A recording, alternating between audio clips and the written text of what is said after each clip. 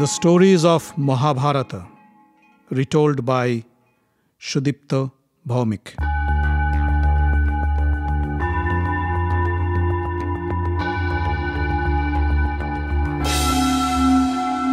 Welcome, dear friends, to another episode of The Stories of Mahabharata.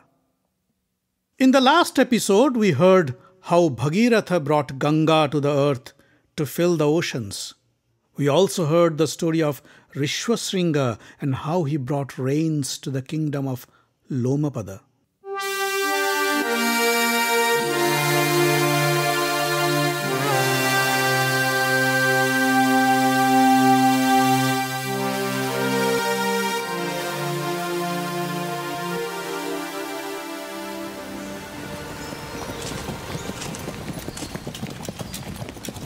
The Pandavas continued their pilgrimage from the banks of the Kaushiki river. They visited the holy confluence of the river Ganga and the ocean, and then the Vaitarani river in Kalinga province.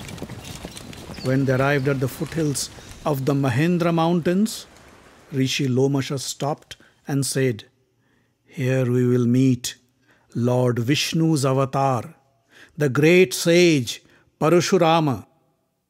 Rishi Parashurama's disciple, Akritabrana, greeted the Pandavas and welcomed them to the ashram. Yudhishthira asked, "When can we have the privilege of meeting Lord Parashurama?" Akritabrana said, "Lord Parashurama is aware of your visit. He meets his visitors only on the 8th and the 14th day of the moon. Tonight you take rest, and tomorrow, which is the 14th day of the moon, you will receive his blessings." Yudhishthira asked, "Tell us about the glory of Lord Parashurama. We are eager to know." Akritabrana then narrated this story. Long ago, there lived a ferocious king named KartyaVirya, who had 1,000 arms. He received a boon from Rishi Dattatreya that gave him immense power. However, instead of using his power for the good of humanity, KartyaVirya abused the boon by torturing all living beings. The gods were fed up with KartyaVirya's atrocities. They went to Lord Vishnu and said, "O Lord, KartyaVirya must be stopped, else he will destroy the earth. He has become too powerful and now nobody can kill him except you."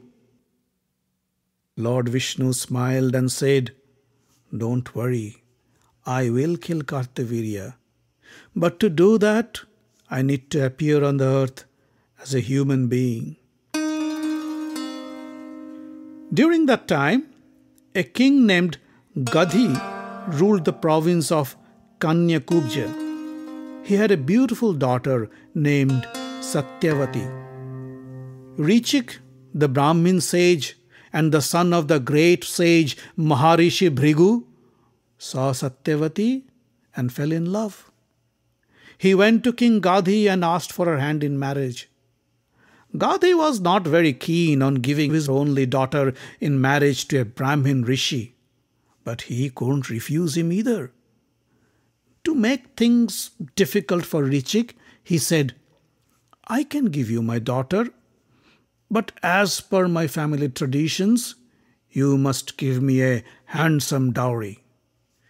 Richik said, "For Satyavati, I will get you whatever you want." "Get me 1,000 white horses with black ears," said the king. Richik went out on a quest to find the horses. Soon enough, he acquired the horses from Varuna, the god of water, and gave them to King Gadhi as his dowry. The king had no other option but to give his daughter in marriage to Richik. Few months later, Maharishi Bhrigu and his wife came to visit his son Richik and daughter-in-law Satyavati. Satyavati received her parents-in-law with respect and took good care of them to make sure they had nothing to complain about. Maharishi Bhrigu was pleased with her hospitality and offered her a boon. Satyavati knew what she wanted, a son. But she was also pained by her father's ill fortune of not having a son as an heir to the throne. Satyavati knelt before Maharishi Bhrigu and said, "O father, if you permit, I would like to ask for 2 boons. Please bless me and my mother to have a son each." Maharishi raised his hand and said, "So be it." He gave her a bowl of a sacred potion and said, "Ask your mother to drink this potion, and she will have a son." Then he gave another bowl of potion to Satyavati. "This is for you to drink, and you will be the mother of a handsome and powerful son, worthy to be my grandson." Satyavati gave her mother the potion. Her mother, the queen of King Gadi, thought that Maharishi must have done special favors to his daughter-in-law and gave her a more powerful potion. She swapped the potions and drank the one that was for her daughter. Satyavati drank the one for her mother. However, Satyavati's mother couldn't fool the wise and all-knowing Rishi Bhrigu. He called Satyavati and said, "Your mother has tricked you and swapped the potions. For this, your son will be born a Brahmin, but he will be a Kshatriya by profession. And your mother's son will be born a Kshatriya, but will be a Brahmin by his vocation." Satyavati threw herself at Bhrigu's feet and said, "O father, please be kind to me. Do not penalize me for my mother's sin." Bhrigu was firm in his resolve. He said, "I am sorry, Satyavati. I cannot do anything about it." Satyavati cried and said, "Please, have pity on me. I can accept if my grandson becomes a Kshatriya, but not my son, please." Bhrigu said, "All right then. Your grandson will be a Kshatriya." In due course of time, Satyavati gave birth to a boy. He was named Jamadagni. Jamadagni grew up to be a learned, wise man and a skilled warrior. He married Renuka, the beautiful daughter of King Prasenjit. Jamadagni and Renuka gave birth to 5 sons. The youngest of them was Rama or Parashurama. He was the wisest and the strongest of the brothers. But nobody knew that Parashurama was the incarnation of Lord Vishnu, and he was born to fulfill a mission.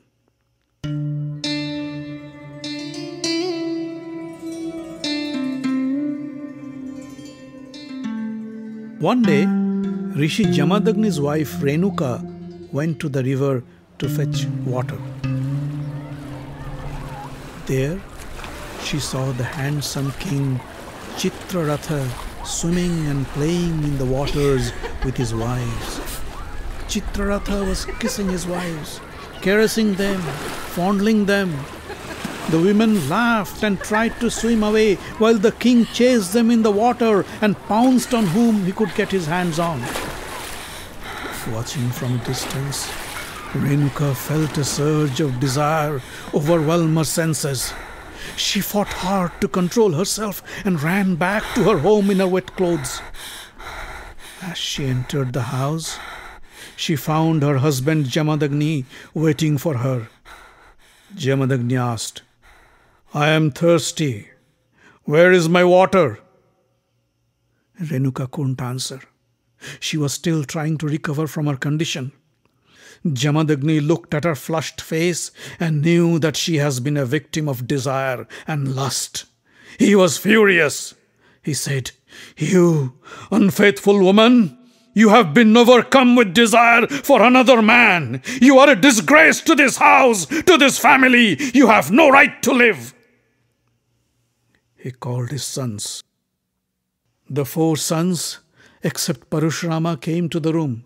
Jamadagni ordered them, "Kill this wretched woman, now!"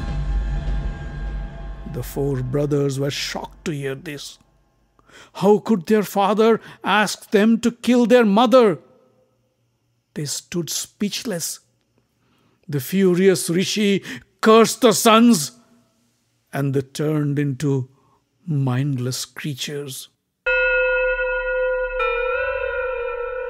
Parashurama was in the forest to fetch some firewood. When he returned home with a pile of wood and his axe in hand, the angry Rishi Jamadagni ordered him, "Rama, I order you to kill this unfaithful woman right now!" Parashurama did not hesitate.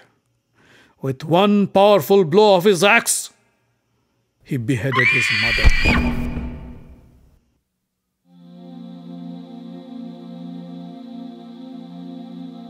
Jamadagni's anger subsided. He called Parashurama to his side and said, "My son, you have obeyed my orders and carried out the most difficult task. Ask what you want, and I will fulfill your wishes." Parashurama said, "Father, I wish my mother to be alive again. I wish to forget this incident forever, and may I be pardoned for my terrible and sinful act. I also wish my brothers to regain their usual self. Bless me with a long life, and may I become the most powerful and undefeatable warrior in the world." Jamadagni granted him all his wishes. But Parashurama's story does not end here. One day, while Jamadagni's sons were not home, King KartyaVirya attacked and plundered Jamadagni's hermitage and stole his sacred cow. When Parashurama returned home and saw the destruction, he was mad with rage. He picked up his axe and ran after KartyaVirya. Soon, a fierce battle ensued between Parashurama and KartyaVirya. But KartyaVirya was no match for Parashurama. Parashurama soon overpowered KartyaVirya and with his axe chopped off his 1,000 arms before decapitating him. KartyaVirya's dead body crashed to the ground, and the earth was rid of a tyrant Kshatriya king. Lord Vishnu fulfilled his promise. The angry sons of KartyaVirya decided to avenge their father's death and attacked Jamadagni's hermitage. Jamadagni was busy with his daily prayers when KartyaVirya's sons pounced on him with their weapons. Jamadagni, although a powerful warrior, refrained from defending himself as he was in his place of worship. He tried to call his son, "Rama! Rama!" But before he could say any more, KartyaVirya's sons killed him. Parashurama was devastated to find his father dead in his prayer room. With the fire of vengeance burning in him, Parashurama completed his father's funeral and his last rites. Then he proceeded to destroy the sons of KartyaVirya. With his sole hands, Parashurama killed the sons and followers of KartyaVirya. Still, he was not satisfied. He vowed to cleanse the earth of Kshatriyas like KartyaVirya. He travelled around the world and purged the earth of Kshatriyas 21 times. His grandfather Richik pleaded him to stop killing the Kshatriyas. Richik's plea finally calmed the angry sage. He stopped the killings and retired into the Mahendra Mountains.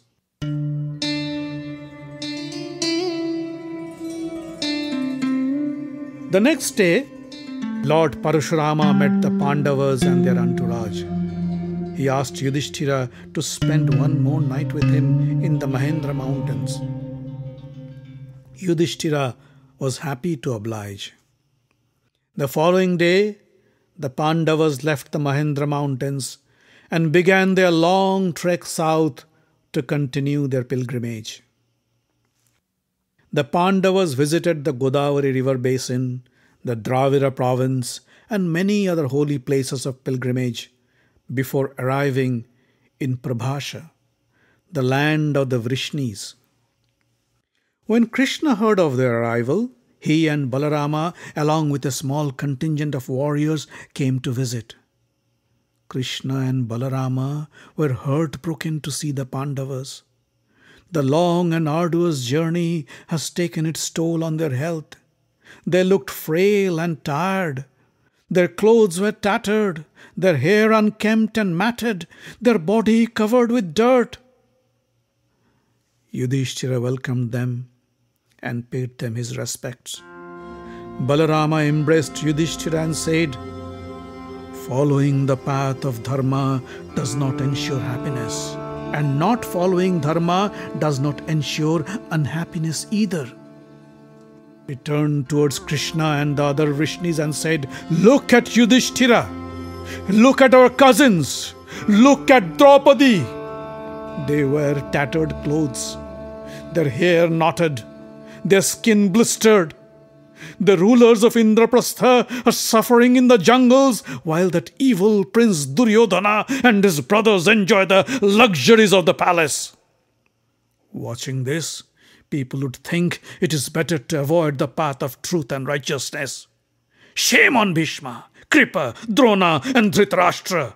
How could they enjoy their life in the palace by punishing their own descendants? Satyaki said, "No point in lamenting now. We must do the right thing even if Yudhishthira doesn't want us to.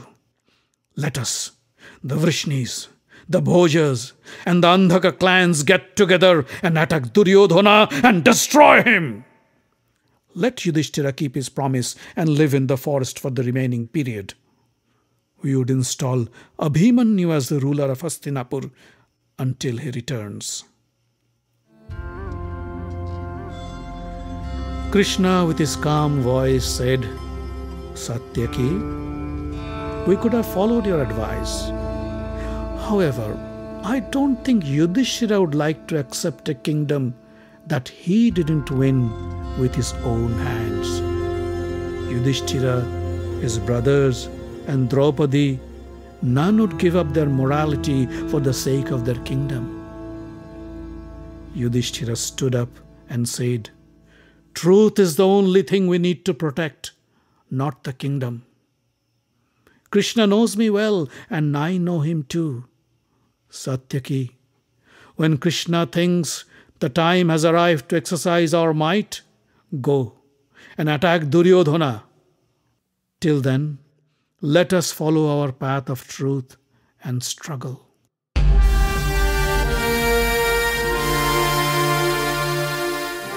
The Stories of Mahabharata is written, directed and told by Sudipta Bhawmik. Audio engineering, original music and sound design by Avi Ziv. Find us online at facebook.com/Mahabharata podcast. Join the group for updates and news. Subscribe to the podcast using iTunes or any other podcast catcher. On Twitter, we are at Mahabharat Audio. The podcast is distributed under the Creative Commons non-commercial license.